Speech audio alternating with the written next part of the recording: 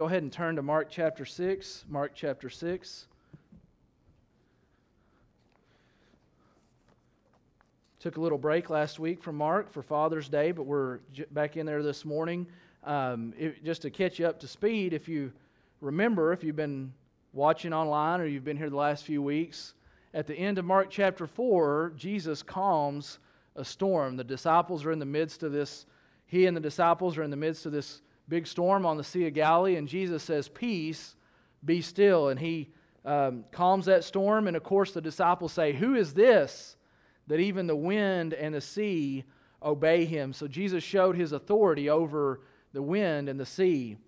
And then when they got to Gerasenes, that immediately when he stepped out of the boat, there was a man that came to him that was demon-possessed, and that no one could bind, no one had the strength to subdue him, the text tells us, and that Jesus was able to heal that man, or to cast out the demons from that man, and Jesus was able to do what no one else was able to do and showed his authority over the demonic.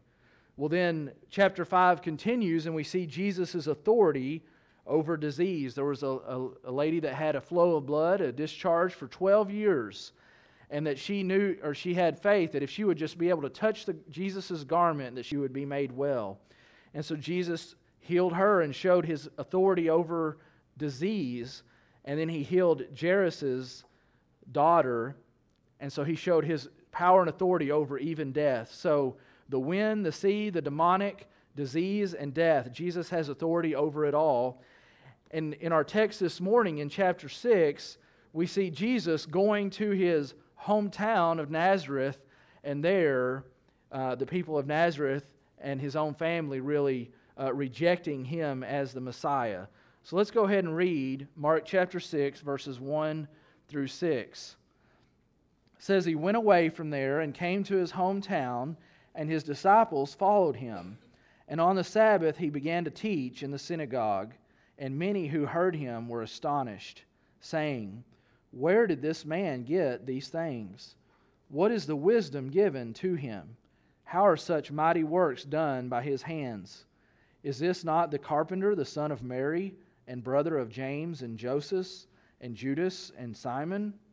And are not his sisters here with us?' And they took offense at him. And Jesus said to them, 'A prophet is not without honor, except in his hometown, and among his relatives, and in his own household.'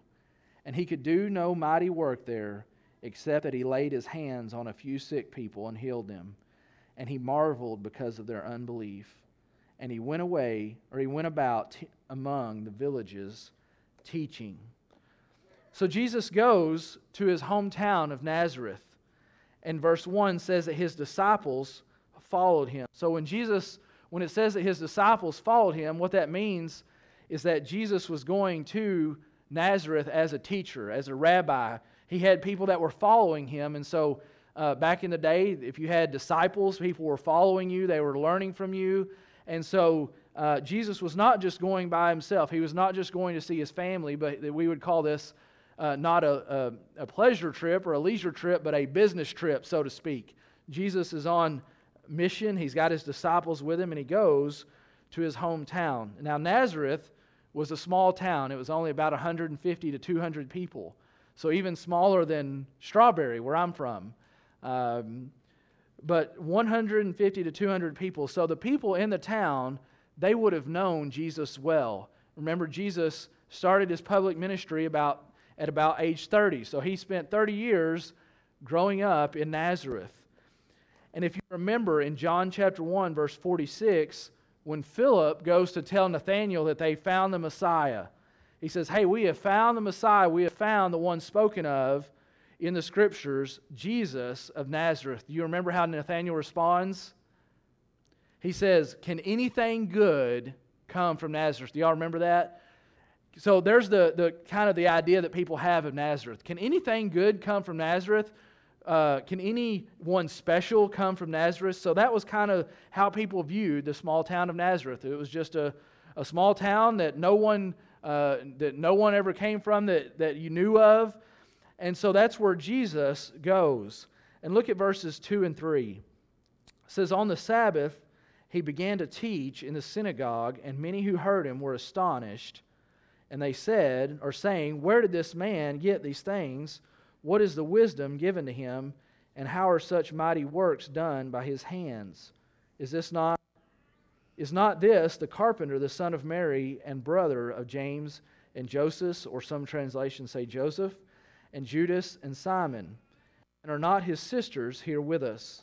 And they took offense at him. So the people, they are astonished by Jesus' teaching. It says that those that heard him, they were astonished. They were amazed by his wisdom. What is the wisdom given to him? The people can see that Jesus, his teachings are astonishing and that he has great wisdom, and they are impressed by the things that he can do. It says, how are such mighty works done by his hands? They've heard and perhaps even seen the things that Jesus can do, these miracles, the healings, the exorcisms, and they've heard the stories about Jesus, and they just cannot believe how he can do these things. They've seen the evidence, they've heard him teach, they've heard his wisdom, they've perhaps seen his miracles, or at least heard of them, but yet they say, how can he do this? And notice that they ask 5 questions in verses 2 and 3. 5 questions. Where did this man get these things? What is the wisdom given to him? And how are such mighty works done by his hands? So they see his teaching, they see his wisdom, they see his miracles, but then they start asking these personal questions, these biological questions. And they say, is this not the carpenter, the son of Mary and brother of James and Joseph and Judas and Simon? And are not his sisters here with us? These questions are meant to disparage and to discredit Jesus. The people are wondering, how can someone with this pedigree, this ordinary pedigree and background, how can he do these things that he is doing? That shouldn't be possible for him to do that. Whenever they mention, they say the son of Mary, that's an interesting phrase, because typically, how does the Bible phrase when it says the son of? It always says the father, right? I mean, you read the Old Testament, you see these genealogies, or you can go back to Matthew 1, and they all talk about the father, the son of, the son of, the son of. Well, this is the son of Mary, and so commentators have said a couple things. It's possible that at this point Joseph might have been dead.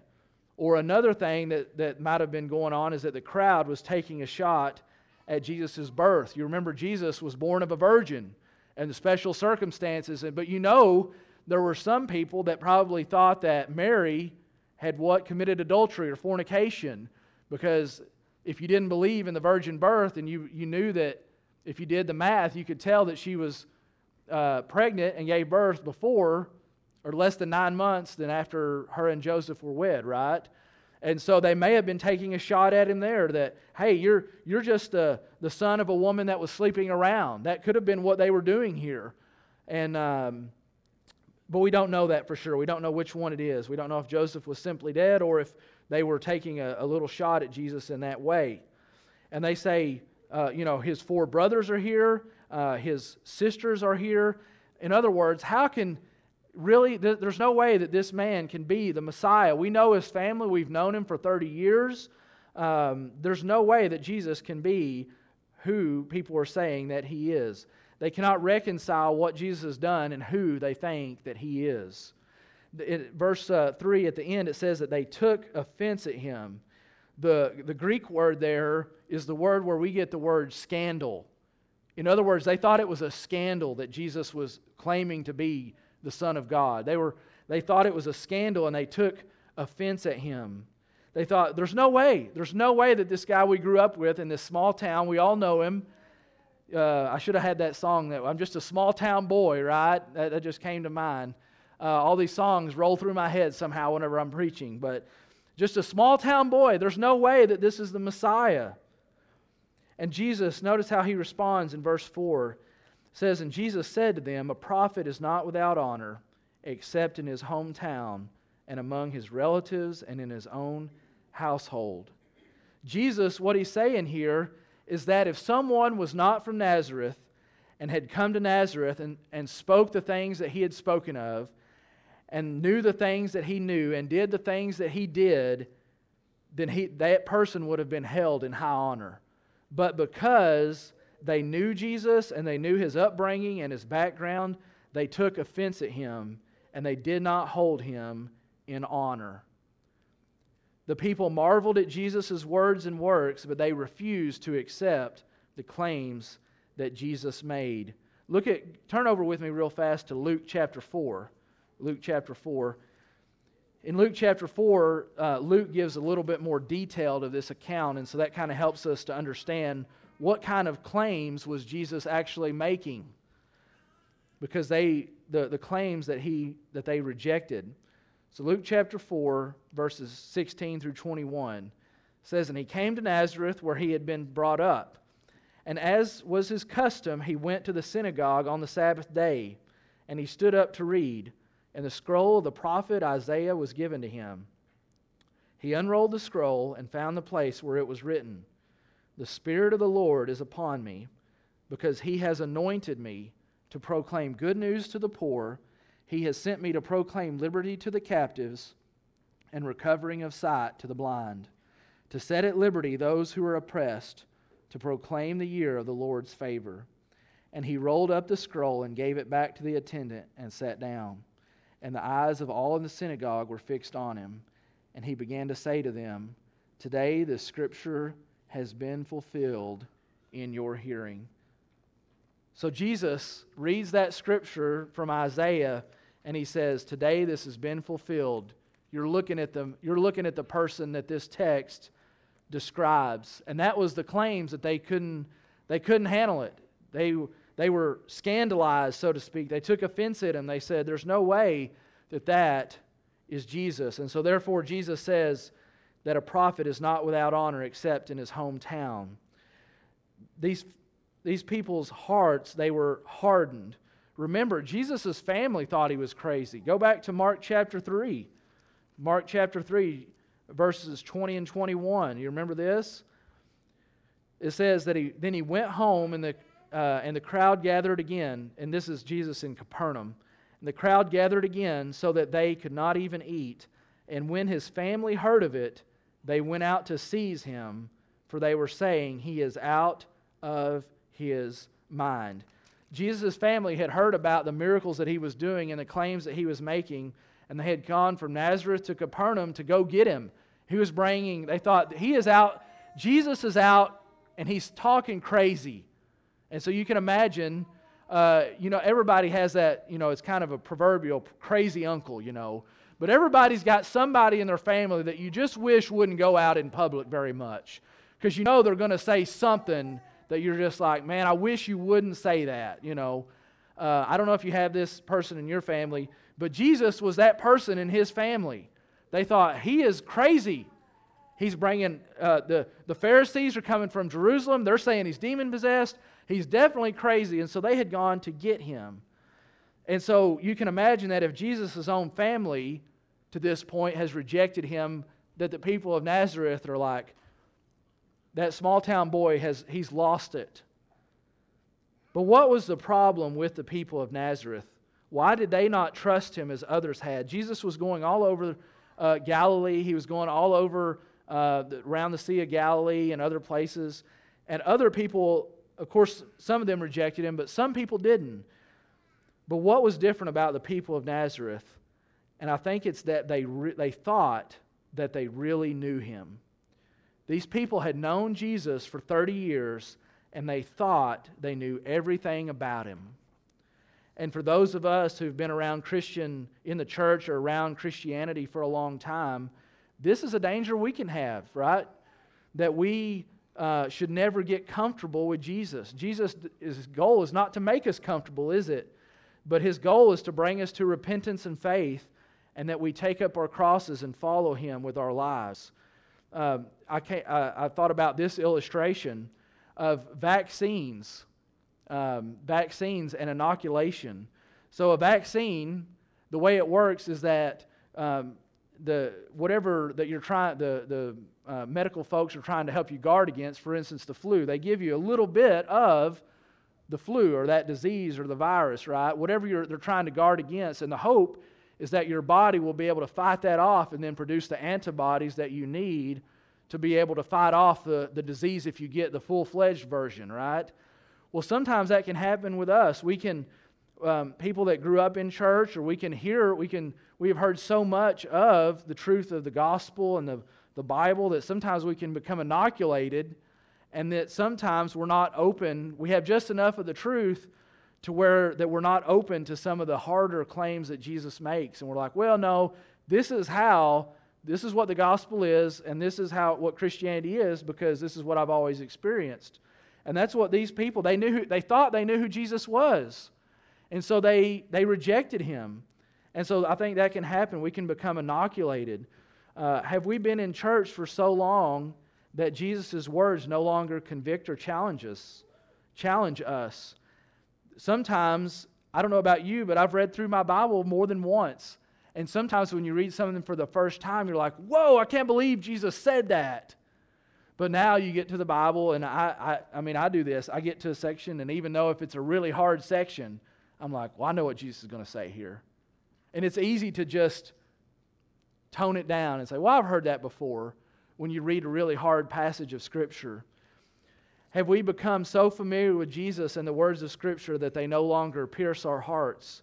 Do we read our Bibles? Do we listen to the sermons?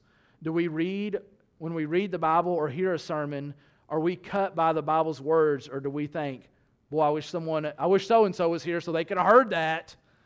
You know, that it's not for us, that it's for so-and-so that's not here. I wish they would have been here. I know y'all have never done that, but that happens to me. I'm like, well, I don't struggle with that, but I really wish, Billy Bob was here and he could have heard that. He really needed that about anyway, whatever the issue is. But are we so familiar that we sometimes reject Jesus' words? Notice how Jesus responds at the end of the text in verses 5 and 6. It says, and he couldn't do no mighty work there, except that he laid his hands on a few sick people and healed them. And he marveled because of their unbelief.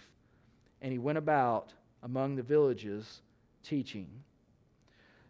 So Jesus, in verse 5, it says that he could do no mighty work there, but really, Jesus would not do any work there. He would not perform miracles in the face of blatant unbelief. Jesus, he did not do miracles just because he wanted to do miracles. These miracles in this area would have not done a lot of good. Jesus wanted people to accept his message. Remember, that's why he really came.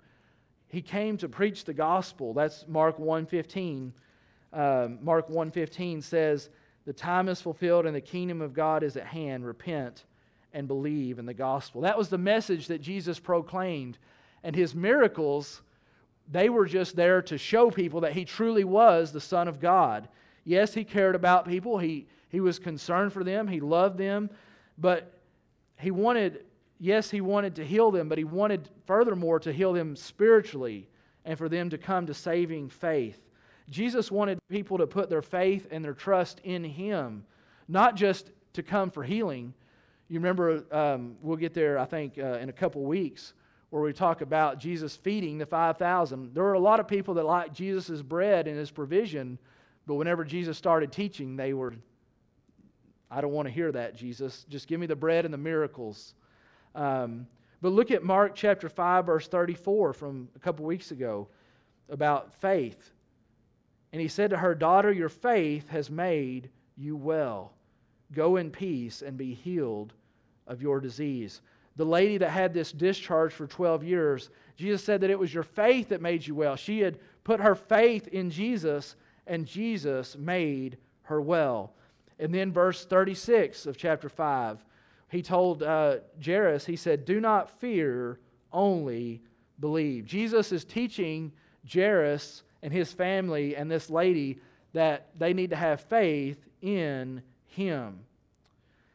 This morning I want to tell us something and remind us something, that unbelief and lack of faith robs the church of its power. We can have events and programs and we can fill our calendar, but without a believing expectancy in Jesus and his power, then nothing will come of it. Hebrews 11:6 says this, "And without faith it is impossible to please Him, for whoever would draw near to God must believe that He exists and that He rewards those who seek Him." Do you believe that Jesus can save your wayward child? Do you believe that Jesus can save your neighbor that hates God?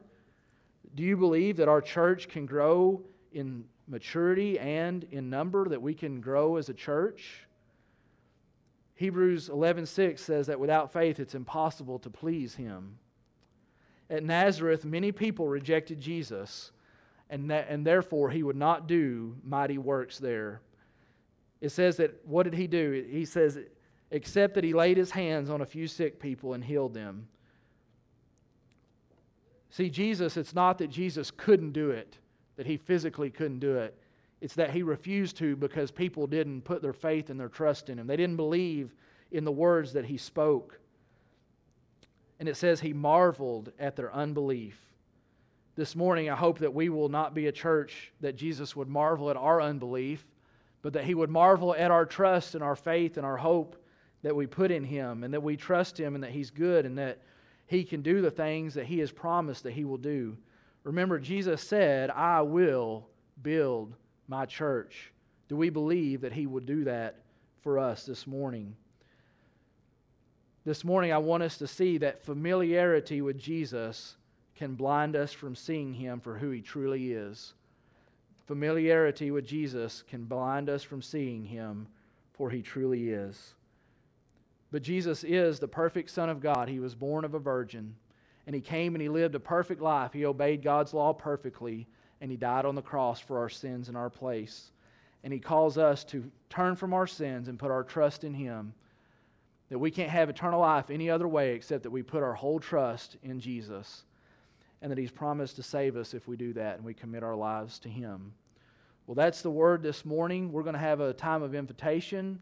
I'm going to have you stand. We're going to have a short time of invitation, then we'll proceed into the Lord's Supper. So